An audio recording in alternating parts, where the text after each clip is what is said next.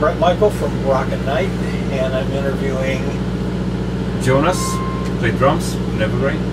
And Johan, I play bass in Evergrey. Okay. And so is this you guys' first time in the U.S.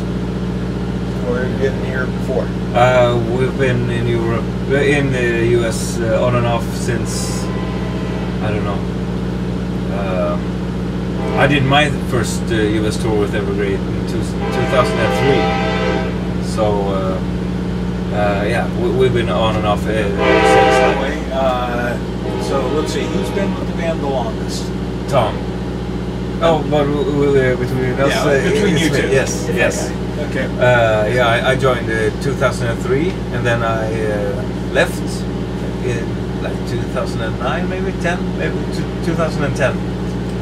And I came back. Me and Henrik, the guitar player, we came back in 2013. 13. So? Yes.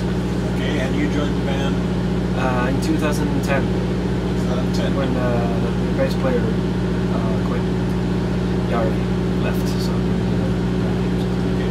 So what's the one interview question that nobody ever asks you that you want to be asked? Let's start with you. oh, I don't know. Okay, maybe we'll start I with don't him. know. And I don't know. Yeah, I don't. I mean, it's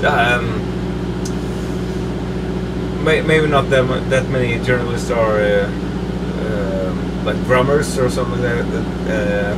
I don't do that much of like drumming interviews, but I really like that one.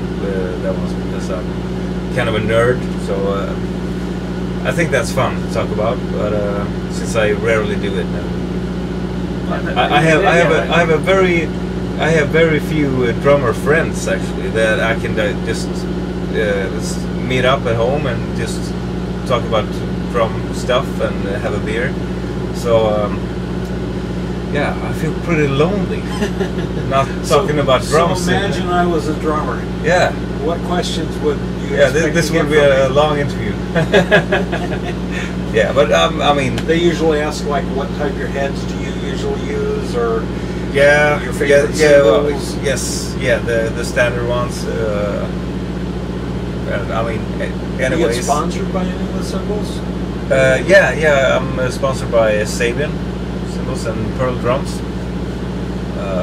So yeah, the best for me and my playing. So, and I've been with both Pearl and Sabian since 2004.